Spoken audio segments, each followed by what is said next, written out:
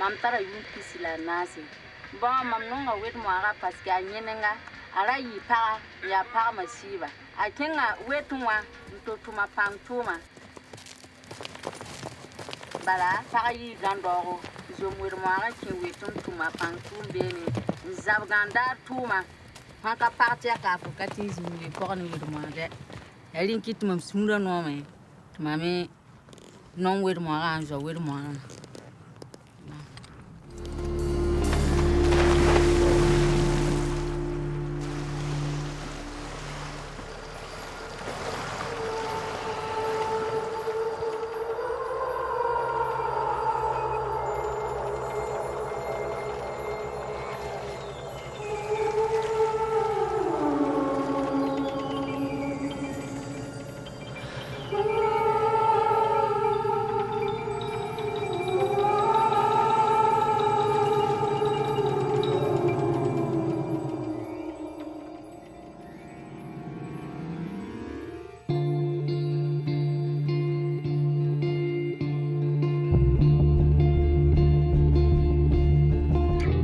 La princesse Inega, c'est une dame très courageuse. Je m'identifie parfois à elle parce qu'elle était forte, battante.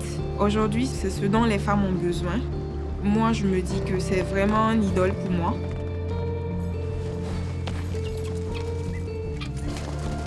Quand j'ai des problèmes, je pense à elle. Toujours se relever et puis avancer. Je peux dire que le papillon, c'est une nage hybride. Ici, on l'appelle le papillon dauphin. Quand on nage, c'est à peu près comme le papillon. Et au niveau des jambes et de la sortie, c'est comme le dauphin qui saute et qui replonge dans l'eau. Voilà. C'est une nage très, très physique, très fatigante, mais très jolie.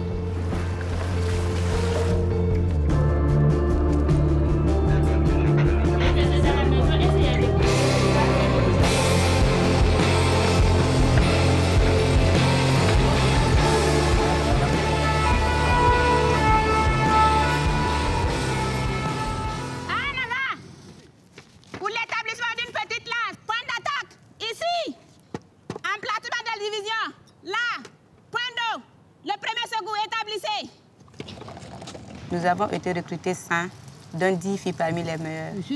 Nous avons effectué 7 mois au GIFA. Les conditions de vie n'étaient pas faciles. Nous avons reçu le même traitement que les hommes. Nous avons bavé comme les hommes. Nous avons râlé ensemble.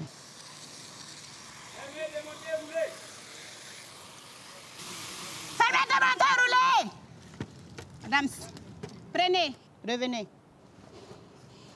Ça n'a pas été du tout facile, mais nous avons réussi notre mission de sapeur-pompier.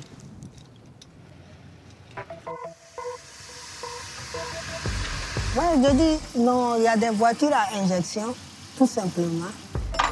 Il me faut 8 plates. Il y a 8 plates, 8 plates. Vraiment, la bougie était cassée, donc bon, c'est pour cela que j'avais du mal à la lever. Bon, le début, la mécanique pour les filles, c'était un peu difficile. Mais maintenant, avec le temps, bon, on s'habitue. Parce qu'ici, on nous permet, nous les filles, d'aller faire les mêmes métiers que les garçons. Donc, je pense que nous, ça va. Avec mes collègues, on s'entend très bien, on s'amuse. Si on est service, on est tous des garçons. Et après ça, bon, la vie continue, quoi. Parce que comme j'ai une petite fille à la maison, je ne peux pas chaque fois me balader avec des pantalons. Donc à la maison, je me change. Tous les week-ends, je me mets en pain et puis bon. Voilà, le travail est fini.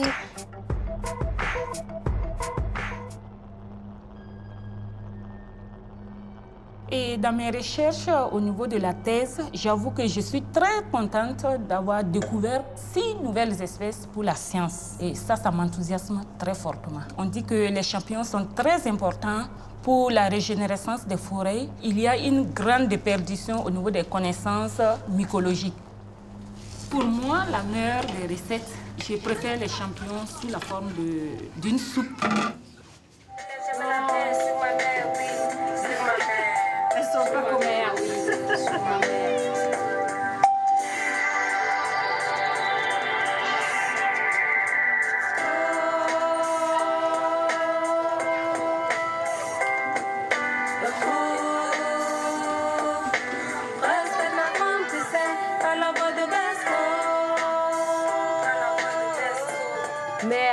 Tant que je vivrai, je ferai tout pour te délivrer de cette pratique d'inconscience de la part des hommes sans conscience. À l'heure pile, elle met au moins le nouveau-né, au fond, au moins la joie de vivre. Elle est ma mère, la mère de tous les hommes. Ne lève jamais la main sur ma mère. Respectez les femmes. C'est bon. Je sais pas si c'est... Je suis en train de dire au salon. Si on est au salon, on parle de ça seulement. Les hommes, l'infidélité. Les femmes aussi, souvent, elles sont infidèles. Non, les femmes sont infidèles. Non. Et Femmes, le colonel aime... elles ont le temps, elles ne parlent que de nous. Non, on parle de beaucoup de choses. On parle de... Attends. On est infidèle, c'est qui? C'est nous. Oui, c'est l'homme qui est infidèle. On parle de ça. On parle de dépistage. On parle du sida, de l'excision. Mais tout ça, c'est bien. Chérie, faut être fidèle. C'est ça, je suis au salon, je lui ai dit non, tu sais, faut bien attraper ton mari. Il y a des petits secrets que je leur dis, quoi. Hein? Mais le salon de Sali, là, ça a beaucoup évolué. Oui. Je fais un doctorat en astrophysique. Je travaille sur la distribution de la matière noire dans les galaxies spirales et irrégulières. C'est ici qu'on va installer le futur grand télescope d'Afrique. Comme c'est un télescope de recherche, on fera des nuits d'observation et consorts.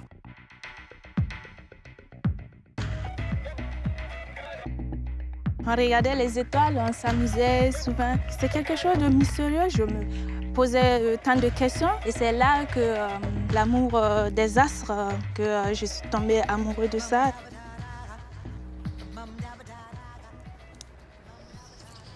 À la moto, j'ai vu vraiment que c'était très impressionnant. Je suis vraiment fière d'être la première femme à l'escorte présidentielle.